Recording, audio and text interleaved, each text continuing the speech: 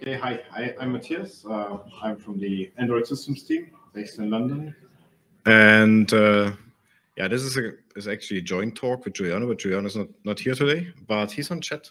And he is very responsive to any questions that you might have in chat. And arguably, he's also much more proficient on some of the things I'm talking about. So we are talking yet another time about ABI monitoring. ABI monitoring the kernel and a bit beyond. So what are we doing actually? We are the Android systems team at Google, and we care about the Linux kernel and Android.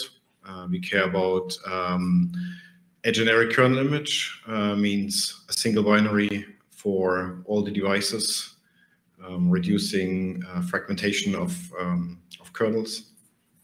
We also care about a bunch of system libraries, components, and lower level stuff that I'm not going into too much detail right now. And we have a growing tooling team that cares about stability of the artifact that we are producing, that we are releasing, like the kernel itself.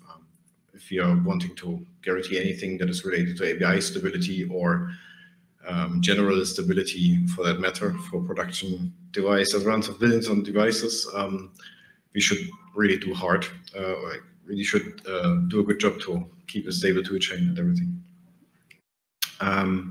So why do we care about ABIs? We, as opposed to what the kernel does upstream, we actually try to guarantee some API and ABI stability between the kernel and the modules, which is not something that the kernel upstream wants, and also not something that we want to try to achieve. But within boundaries, like same compiler, same configuration, same LTS, there is some stability guarantee that you can give within releases, such that the generic kernel image, like VM Linux for that matter, can be exchanged independently of vendor modules, just based on the API contract. We also do user space monitoring these days, increasingly in AOSP for Android libraries, like improving their like stability for APIs on the NDK. That's fairly recent and soon to be properly landed.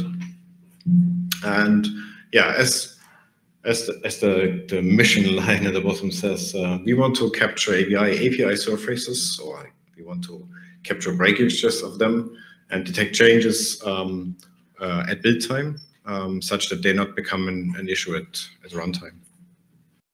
So the line between ABI and API is a bit blurry. Often things you can detect from an API change that is relevant, that leaks into what you would traditionally call ABI. I think most of the people in this room know what an ABI refers to, and that it remains blurry. So I just skip over this slide and just talk about what is the actual process behind often. Traditionally, if you do things at build time, you build, first of all, a binary. These days it comes with usually with DWARF type information and ELF, for example, symbol tables. And you extract, you have a baseline binary, you have a candidate binary, like for example, with the proposed patch, you extract type information or symbol and type information and get to a representation, and then you compare them. Fairly simple process, but the difficulties in the detail. What do you extract from? DWARF is one input. More recently, CTF is an input. It's an effort that we are looking at very closely. BTF as another input that we experimented with, and which is basically the motivation for the whole project that we are starting. Obviously, it's not as easy as just extract type information. DWARF is special in many ways, and particularly not made for monitoring APIs. CTF has some sort of solution for that, or like goes a long way on making it much more suitable for that case. yet. We are not having access to CTF so easily because we have a Clang-based build that does not natively produce CTF, as for example the GCC does. As for comparison and reporting, it's mostly comparing them and reporting any differences, which seems again trivial, or at least not that difficult, but it's surprisingly hard to get actionable feedback out of a report that the developer can actually make use of and understand what kind of code change subtly introduced an ABI difference. A big acknowledgement, of course, to libabigail, which we used in the very beginning, and it is still the de facto monitoring tool for anybody doing API monitoring for distributions, for kernels, obviously open source, actively maintained, almost daily changes go in. It has a broad compiler language and packaging support, and it's largely available in distributions. We used ABI DW, which is the extraction tool, until Android 13, and we used the diffing tool that comes with it until Android 12. Why we are not using it anymore and what the motivation is there will come next, but it doesn't say that the tools are not suitable. They are still suitable, but we at some point started experimenting with other things and found alternative approaches that, particularly for the use case that we have, worked quite well. Yeah, and libabigail does more. It can like literally download Fedora or Red Hat packages, unpack them, compare complete ABIs, things that the tooling that we're working on might or might never really support, or support in very different ways. So like we don't make any promises, and we are not also like pursuing the way of comparing whole distributions at this point. But it doesn't mean we couldn't in the future. Okay, how do we get to like why do we something new? Why do we do something new?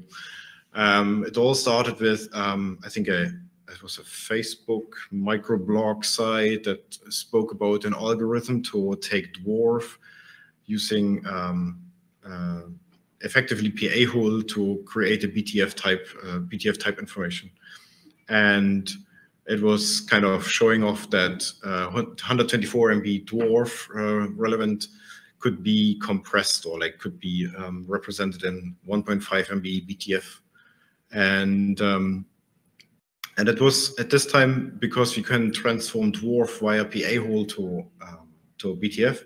It was not limited for us to any tool chain, so we could actually use it. So we postulated an intern project to say how maybe we can use BTF in the long run, because you can embed it in the production binary even. So you can do ABI monitoring on the production binary, where DWARF often is stripped off because of its size. And BTF had some properties that are like the way it was structured and the way PA hole already deduplicated types, and it was quite suitable to ingest. So we started and try to understand how can we use the BTF format, how can we represent it internally, and one led to the other. Like, okay, we have a BTF reader and we have an internal representation that is fairly close to what BTF represents itself as a binary format. And there was like, okay, how hard can it be to, based on that, how hard can it be to create a comparison algorithm? Why is comparison of ABIs inherently hard? And so within this couple of months of intern project, we actually came fairly far, and from nothing to a BTF reader that could do some preliminary comparisons, even of the kernel. And we were surprised how well this whole format like reads, represents, and how well it can be used for comparisons as well.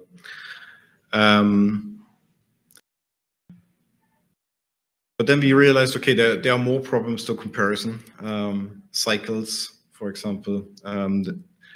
this is clearly not a DAG. This is usually a very complicated graph with cycles, and so we wanted to understand like how can we do comparison algorithms that are actually sustainable in the long run, like can deal with really large graphs, really complicated graphs. How can we possibly create an algorithm that can be extended for other languages? Like at the moment, we started with BTF, and BTF only supports C. It's like, how can we make a model that possibly can support C++ in the future, other languages? How can we effectively create an algorithm that handles cycles? And how can we avoid repeated comparisons? How can we minimize the number of comparisons that we actually have to do? And so this is the huge credit to Giuliano, who actually did all this deep research and understood, and I think to this day much better understands how SCC internally really works. So we came up with a comparison graph SCC model, like strongly connected components model. And so in this model, we describe a graph with SCCs, and within an SCC, if there's any change, it implies any other node has also a change. And based on that algorithm, we created a little library. So I'm not going into detail on SCC works. There's a huge document that describes the details, and I think there's room for another hour of talk at least on how to explain how that particularly works. But we could actually create a library that, in the end of months of research, is like a couple of hundred lines plus tests that you could facilitate in a tool like the BTF reader and the BTF diff tool to do comparisons based on SCCs, like cycle-aware comparisons with memorization and yeah, and basically recursive comparisons. We use the path-based strong component algorithm. I think there's a Wikipedia link if you want to click. The slides are, by the way, up, so you can actually open them and click these links. And the SCC Finder is a library within the tooling that encapsulates all this logic, so that the actual main code doesn't really have to deal with that. So, for example, why are there cycles? For example, you have like something like a linked list or like a self-referencing data type, and you see the cycle in the data structure immediately. And if you put strongly connected components on them, you can see, okay, if something within this realm of struct n changes, and everything basically changes. But if you like step down into foo, this is an entirely different area of comparisons. But you only need to do the stepping down into foo and the other component ones. Okay, then we had BTF diff, and then we said, how hard can it be to actually generalize this model a bit? So we have a graph structure. We have algorithms that can diff. So we refactored the code a bit, made it separately. We have a separate reader. We had like that reads into graph structures. We refactored our monitoring or reporting tool a bit to give different options for developers on how to report actually changes. Some more verbose, some more actionable. And at that point, we realized that the actual BTF reader is just a couple hundred of lines.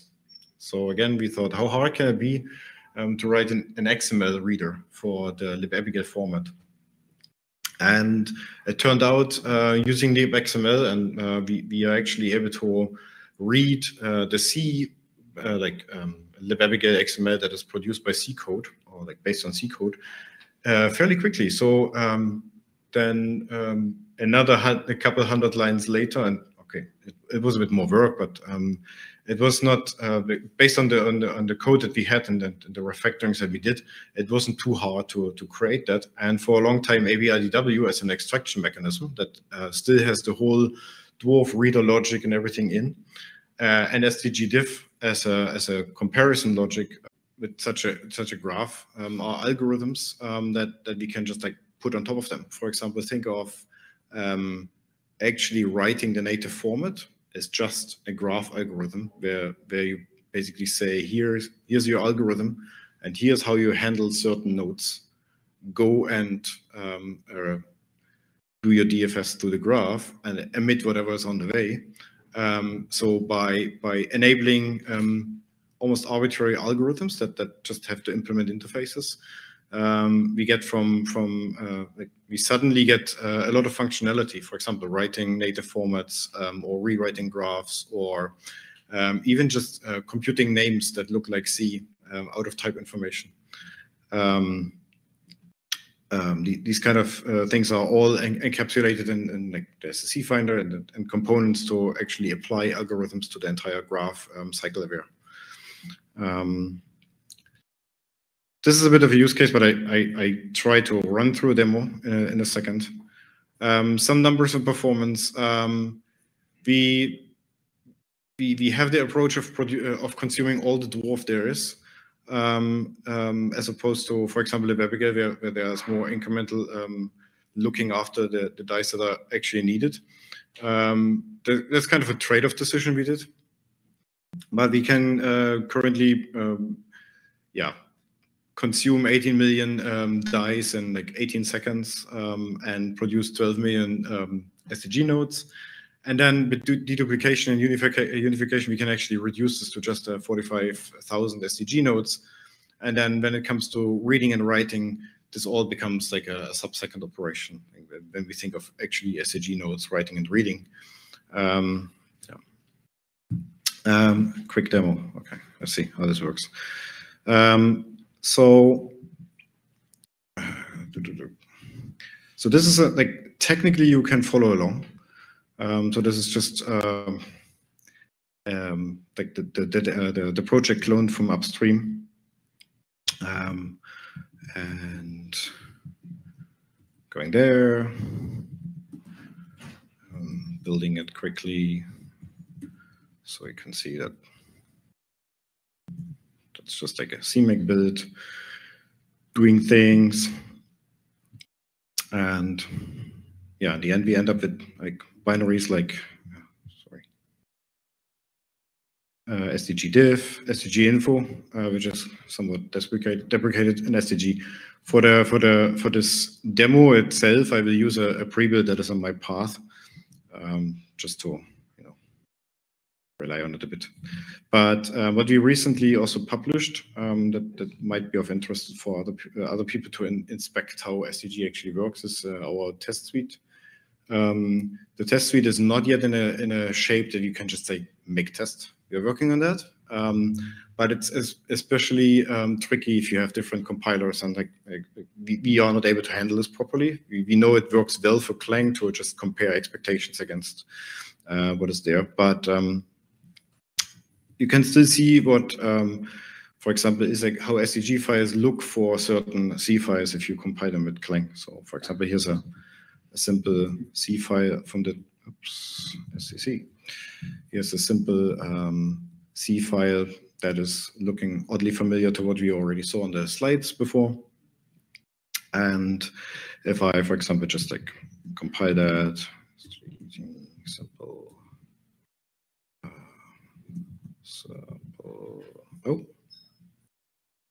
Yeah, and then I go there and extract ABI. At some point, we might actually auto-detect the types. Okay, and then we print it. You can see this is just like directly the extraction, similar to what we saw earlier. And now we can see that this what we just created. Sorry, what did I do? So sorry, I just spilled it on the terminal. I can also put it in a file, and this is textually exactly the same as that one from the test suite. So I can do simple. Oh, that's a color scheme is not friendly to me, but I would just swap these two members here, for example, and I compile the whole thing again. I extract the representation, and now I can use SDG_diff and compare this SDG file against the expected one that we just basically the same comparison. So if I'm not doing anything, it just gives me a return code. That's kind of intended, but sometimes misleading. But I can also completely spill it on the command line or on the file. And you can see here now, like, this is quite messy, but it gives all the detailed information and how the change came into, like, how the change actually came along. But then we have the formats, one of them being the short format that literally just says exactly inline what happened here. Offsets changed for this particular member. And then there's the small that has a very similar output, but focuses on different things, saying here that the actual offset changed from that to that, taking a bit more into account. Now there's another, I still have some time. Okay. Can you show the protobuf text diff? From the diff? Or Yeah. There's no diff from the protobuf, well, but there's just like diff, right? I can do the diff. Yeah, that's right. I can do the simple. Oh, sorry. Diff simple SDG against the expected simple. That's what you want, right? Yeah. You can see, like, in this case, this member particular changed the offset value, and that also called, because we could technically reuse members across entirely different data structures. The stable ID changed, and then the reference down in the actual struct union type also changed to just the members. But that's about it what changed here in this case.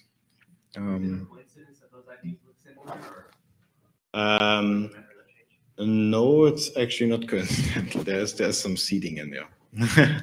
Yeah. But maybe let's skip some part. All right, probably got 2 minutes left for questions. Okay. Any questions from the audience? While I'm doing this, I'm just like also processing at VM Linux here. So one thing that you said, you have a symbol filter, and this kind of ties into what you were saying about opaque types. If I'm a user space library, I've got a whole bunch of opaque types that are my interface, right? If I'm libgl, the GL context is going to change its representation, but it's behind an opaque pointer that the consumer can never tell. Do you have a type filter for that as well? Could you say all objects of this type, I don't care about their changes, I don't care about anything downstream from them? So when it comes to how compilers actually encode the type information from that, it really depends on whether the type information for that opaque pointer is actually available. So if you think of like foo star being your interface, and if it's forward declared, the compiler will likely not have any information about that. Well, so but if you look at the entire, for example, if you look at the entire kernel, and the compilation unit might omit that type information, you can actually recover it from somewhere else, and we are currently doing this. So the type information, if it's available in some point, we try to like feed it into that type. So even if the change is opaque, then it could be that this gets flagged as an ABI change. And this is intentional because we want to rather be conservative. But we have like recently explored like 3 approaches of how to actually filter this out. One of them is quite obvious to understand. If you say, okay, if it's defined in a header file, you include the type. If it's defined in a source file, like a C file, you don't include the type. That seems to be a quite effective way, because usually you would like fully specify the type in a header file, right? And the definition only that if it's private, and you want to keep it private in a source file. There are other ways of like discovering this. Like there are at least two more ways of being a bit more specific on understanding how opaque types can be still enriched with type information, but this is kind of what we're working on. Would that be something a compiler attribute might help with? If I had a type attribute on the declaration that says this is intended to be an opaque type, could you please note it in the dwarf so that I can pick this up from my tools downstream? Yes, I mean, anything that helps to enrich dwarf or feed into something we can read from the binary, that's possible, yeah.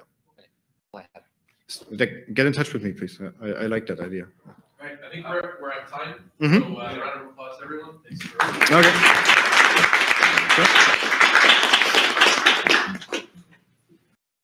I have to disconnect myself. Let me quickly do that. Just.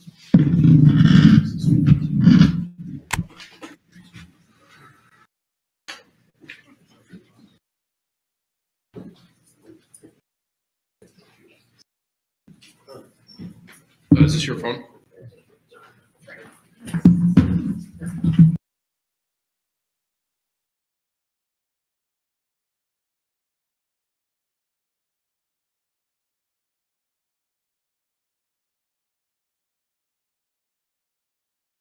You can go ahead and introduce yourself.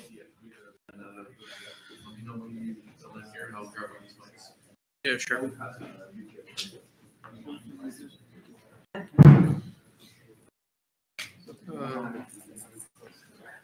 Should I expand this?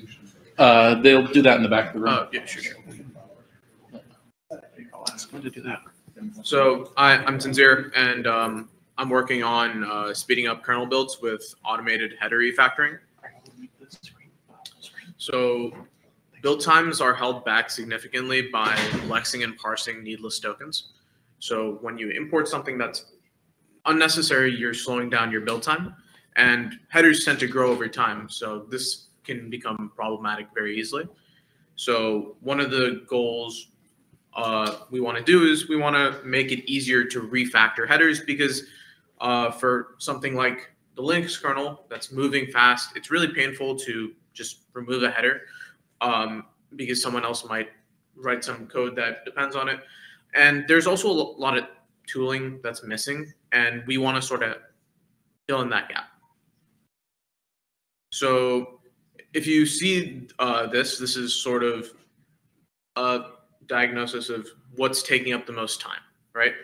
You'll see most of the time is spent lexing and parsing. And there's a little bit of semantic analysis and code generation here, but most of the time is just dominated by the lexer and parser. And this is sort of an issue, right? So when we pre-process the files, they become hundreds of times larger. And that means we'll have millions of extra lines to parse, which is not really great. And it puts a lot of load on the lexer and parser, and it also like bleeds into the other parts of the compilation pipeline. And it leads to bigger compiler IR and a lot of other stuff. So the compiler front end doesn't like sufficiently address the pre-processing bloat. So we want to sort of prevent it from ever like reaching that stage by removing some headers or refactoring some headers. So the motivation for this is Ingo Molnar has been reworking the headers of the Linux kernel to build faster. And in some configurations for specific x86 builds, he's gotten 50 to 80% improvements in build times, which is great. The problem is that the status of these commits are sort of up in the air, and it's unclear like how to automate this. So we want to step in and sort of help with that, and that's what this project is going to do, because we want it to like, this is a one-off series of changes, and we want this to stop being a problem like permanently. So what are the additional benefits just beyond build times? There's also a reduction in times to bisect and a reduction in times to perform reductions, right? So the tool we're using is called Include What You Use. It's a tool traditionally used for C++, but we're using this on the kernel. So it can make indirect includes direct, and it can also remove dead includes. So because the Linux kernel is pretty large and organized, it's relatively easy to use it on the kernel. And there are some problems with include what you use, though. The problems lie in the fact that not all headers are not all headers work with all configurations, and the include what you use defaults are sort of like prohibitive, sort of like prevent us from using it out of the box for the Linux kernel. So we have to work around it. So some problems with include what you use, type defs like N64T, they're commonly defined in standard int, and the Linux kernel doesn't have a standard int. So when we use include what you use, it recommends that we include a header that doesn't exist, and that's problematic. And the reason for that is that it has defaults, and these defaults can be changed. So that's something we need to do when using include what you use. So these are accelerator tables, and they just map commonly used symbols like N64T to standard int.h. So we can actually fix this and make our own include what you use faster by mapping N64T to types.h instead. And yeah, so beyond that, there's another problem where if you use a -i, which the kernel uses very frequently, it converts angle brackets to quotation marks, which is just a stylistic change that's not very good. So one of the problems we run into is ASM versus ASM generic. When we convert all includes, all indirect includes to direct includes, that means we pull in ASM generics. And generally, you can have ASM generic string 64T, which is like, it won't work with ARM, for example. So instead, what we can do is we can tell include what you use. If you're going to pull in this header, don't. Just pull in this secondary header instead. So if string pulls in string 64.t, we'll just say, just pull in string and stop at that. And this can be sort of done programmatically if we use kbuild or arch kbuild. And this is something we're still experimenting with. So another problem with include what you use is macros. Include what you use is notoriously pretty bad with macros, and it doesn't know when macros are called, so it sometimes just rips them out entirely. That's not great because the Linux kernel uses macros all the time. And another problem is sometimes the kernel declares duplicate headers. That is intentional, and it gets removed by include what you use. This is called an X macro. And dealing with these sort of requires some manual effort, but it can be assisted in one way, which is including include what you use pragmas. This is what is traditionally used. Maybe we don't want to use this in the kernel though, so we've come up with ways to avoid that. And another thing is token pasting identifiers makes analysis tricky. So how are we going to deal with the fact that it sometimes just rips out macros and it deduplicates headers? Well, just as they have inclusion tables, they also have symbol tables. So the purpose of the symbol table is to say, if you have this specific symbol, you're going to call this specific header. And this has made it so that whenever we see a macro, it doesn't rip it out entirely. And that's great because it allows us to sort of fix more files. Because if we didn't have this, we would sort of have to just skip over files that have macros, because more often than not, they just get removed entirely. The problem with this is that it's slightly time consuming to create, and they need to be kept in sync with the kernel version.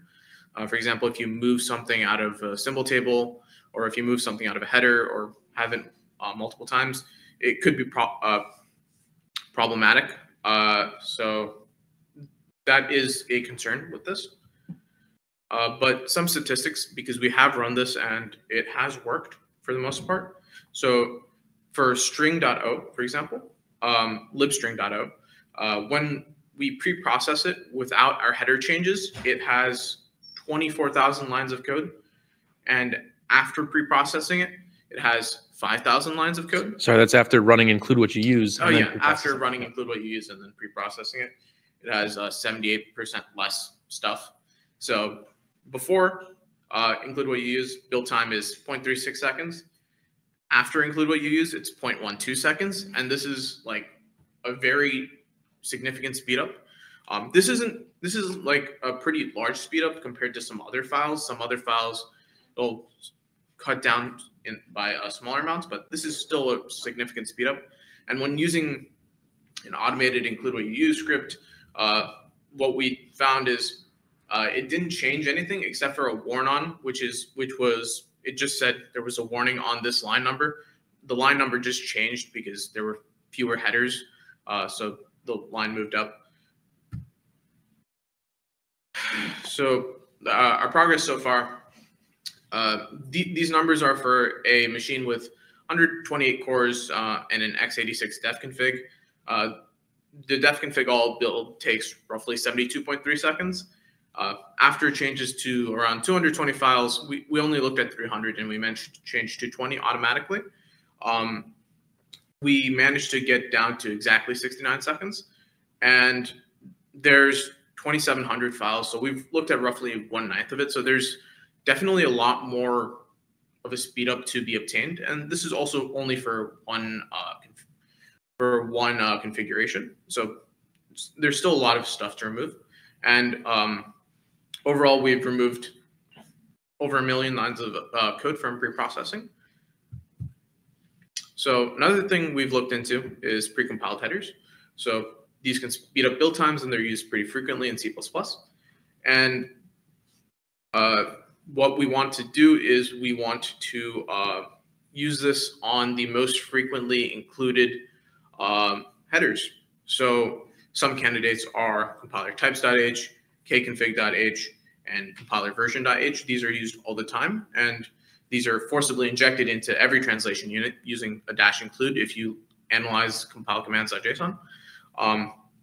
So yeah, problem we run into sort of when including PCH, precompiled headers, is it's sensitive to the flags. It's very sensitive to the flags, and there are often headers that are used in both the host utilities and the target machine. So what happens is you're going to have to delete the header or create 2 versions of the precompiled header, because once you create it once, you're going to have to recompile the host utilities, or you're going to have the next time you build, you're going to have to rebuild the host utilities. So that is a concern. So we're currently seeing if it's worth doing and what the potential speedups would be. And as for future research, we're trying to automatically break up headers, because before we were changing the include list of C files, which is good, and it can provide changes, and it has provided changes, but the origin of the issues are really in the headers. Let's imagine everything was in just one giant header. That would be pretty problematic, right? There's no way to change that easily with include what you use. So we can fix this with sort of static analysis, and sort of given an identifier, what are the uses, right? So what we have done is we can, for a specific header, we can construct a fully connected graph, and the weights in between two nodes would be how frequently they appear in the same file across configuration. And from this, we can use a graph partitioning algorithm. Here we used hierarchical agglomeration. So we can just essentially break the fully connected graph into 2 parts. Here you can see that most of the tokens that we put into the green side are integers. So this might suggest that we want to break up types.h into a standard int.h as well. And Nick can handle this. Sure. Yeah, so there's some other things beyond just automated header refactoring around kind of trying to speed up the build further. So right now, Tanzir is doing research into seeing like, can we apply include what you use to make indirect includes direct and dead includes removed? Can we use precompiled headers either for frequently reused headers or headers that get included often? And then finally, how can we decide where to split headers? So from there, the additional things that we kind of need. So we have some tooling for LLVM that lets us, like given a compiler IR file and a symbol, that's usually a function, it will extract. So if you have compiler IR that's like a million lines of code, and you say, I just want this function definition, pull this out, please. It can pull out just that function definition for you. And then you could say like recursively pull out the definitions of the things it calls. We don't have anything like that for C. And that would be nice because when I decide, like we have some policy first of where we're going to make like split header. We don't have any tooling to say like, given this .h file, create a second .h file for me and copy over the definition. Like that would be nice to try to automate some stuff. And then some other things going on. There's a lot of work going on right now in the K-build tree around mod post and improving build times because that's a pretty large serialization step in the build. And so, for instance, there was like a commit within the latest release. I think that just got merged into 6.7, but it actually shaves minutes off of all yes config builds. I think there's more to be done there because I still think it's single threaded, and I think maybe we can start to add some parallelism to mod post. I don't know, but really kind of the feedback we're looking from folks here at Plumbers today is what else do we need to build? And so like a common thing that we've had as well is, or heard from kernel developers, is that we have some issues with some headers, or some types, I guess, where in order to reference the type properly, like this header needs, like 2 headers need to be included in a certain order or vice versa kind of thing. So we're kind of curious what other thoughts folks have, because I don't think this problem is very specific to the kernel, but in general, C doesn't have a whole lot of tooling for this. Maybe I'm unaware of something though, but do folks have ideas? So I build the perf tool a lot, and an obscure thing in the perf tool is that we have the include Linux stuff is copied into the tools directory, as is the UAPI stuff. But the Linux stuff comes first on the -i things before the UAPI one. So what that means is that Linux types.h has got priority over the UAPI types.h, which is kind of weird for a user mode program. And we run into all kinds of conflicts because, you know, you include like something from the Linux types.h, and then you include stdio.h, which somewhere down there gets into an ASM generic types.h. Why is everything called types.h? So we have core.c and types.h. We have 2 file names, and we'll use them everywhere. But yeah, it's. I feel like sometimes we're our own worst enemy, and kind of like by naming every file the same name, it's like, but why? But Was there a request in there, Ian? yeah. Can we rename things and not call everything types.h? Yeah. So I think like part of the issue with renaming stuff is just like you can be certain that at this point in time for my tree right now it builds, and then someone's pull request beats you to Linus where they depend on the thing that you just renamed, and oops, and that's going to be tricky no matter what for this problem. So from my understanding here of include what you use, it's automatically telling you what to include and so on. I think one of the big problems I've looked at, because reviewing Ingo's thing that was mentioned before, is that we have a few places that are just super connected nodes like kernel.h and shed.h, just including tons, it has tons of fan out, fan in, and it's used everywhere, so there's tons of fan out. So having some tooling to analyze that fan in and fan out would be really helpful for saying, actually, this header gets included everywhere, or it's including everything, regardless of how you want to partition it. Knowing what that scaling factor is on either side gives you a good idea of, if we cut that, what the benefit would be. So that would be really nice. Yeah, so one of the things we did was, so we have hierarchical agglomeration. So basically what it does is it goes to a specific header and it checks basically what's the impact of each token, right? So if it's included everywhere, we're going to see that in this. Sure, I'm just asking for a different granularity. I can distinguish. So I think just expanding on Mark's point, So like this is taking a look at one .h file at a time and deciding like, okay, but Mark's question is, how do you identify which .h file do you look at first? And so Arnd I think Arnd has shown tooling where he's able to generate graphs of that fan in, fan out. And so I think that's something where we can look at to see how strongly connected is this node. Okay, now that we've identified which .h file we're going to start with breaking up, then you move on to this, which decides how do I split it? And you basically this technique is using correlation between of all the symbols in the header, who's using them.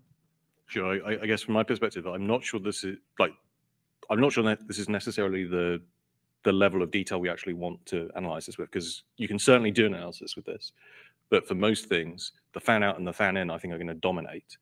And also, like, one of the big reasons we have unnecessary fan in and fan out is headers that mix like structure definitions and code, because that's the big problem with kernel.h and shed.h, right? Shed.h pulls in absolutely everything because it needs to put a bunch of structures in task struct. And while including all of those headers for those like struct that it's embedding, it also goes and pulls in function definitions. That ends up pulling in other files and so on. Whereas like if we have static, whereas if we had, for example, an idiom where we said when you have you have a foo types.h and a foo.h, and your foo types.h should have the bare minimum includes necessary to put this structure in something. Actually, I suspect that would have a big benefit, and I wouldn't necessarily get all the benefit of what Ingo has in his tree, but I suspect it would get a quite substantial portion of that quite easily. And if we had the ability to analyze the fan in and fan out, it would make it much easier to say, we should definitely do that to this thing over here. And I suspect we get very close very quickly without having to go into this level of fine granularity. And therefore, that would be an easier thing to tell people to do. Other points, Andrew? Mainly as the thing is that the function declarations themselves are fine. It's the static inlines that have full code in them that are far more expensive. They're also the ones that tend to make it quite complicated to refactor headers because they're just regular bits of C. You've got to have the internals of the structures and all the functions done ahead of that. So even splitting static inlines out into somewhere else figuring out how to move those sideways, again, would make a lot of flexibility improvements.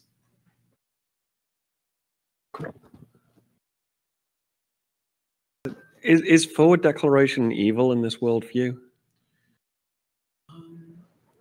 I don't think so. I think there's an option to allow forward declaration and to not allow forward declaration.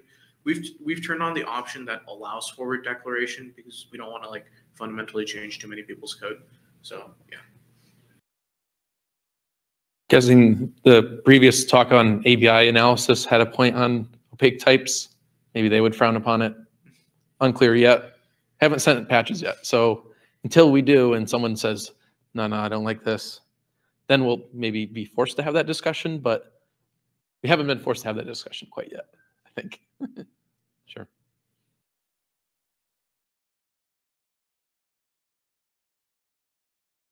Is there any talk to adding any of these checks in mainline kernel? I mean, you don't necessarily need to add like your full tooling, but you know, something that maintainers or someone who's writing more code can say, oh, you know, there's some low-hanging fruit that we can take care of before pushing.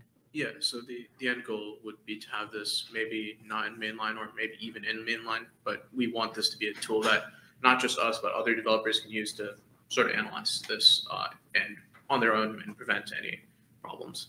Yeah. Right. One more point right here. Covered by something you said earlier, but in a few places we have like definitions in one header, and there are comments at the top saying, absolutely do not include this header, include this other header that wraps it. Yeah. Do we have the right annotations to be able to handle that with this tool? Yeah, so they're basically the way we can deal with this. I ran into this a few times. So the way you can deal with this is using the inclusion tables and saying, if you're about to include this one, stop and include the other thing instead. That has worked for the most part, so we haven't run into that issue.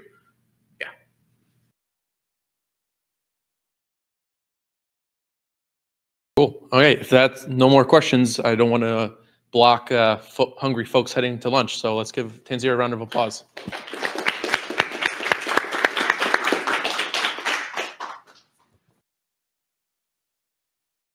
All right, thanks everyone. We'll be back here after lunch. Does anyone know what time that is precisely? 2:30. All right, we'll be back here at 2:30. Cool. Good job, buddy. Yeah.